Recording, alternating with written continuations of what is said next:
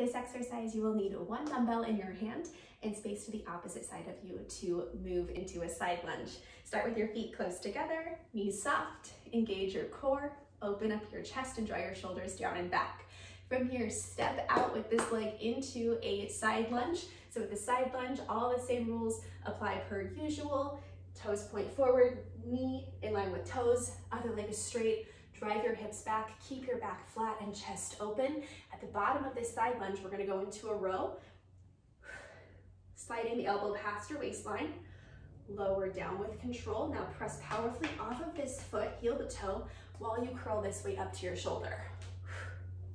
And now we're primed to press the weight overhead. Yes, repeat, step it out, row, lower down, press, and go into that shoulder press.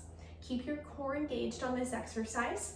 Keep it slow at first to really get the form down for each movement. And then as you feel more and more natural with this, you can pick up the pace.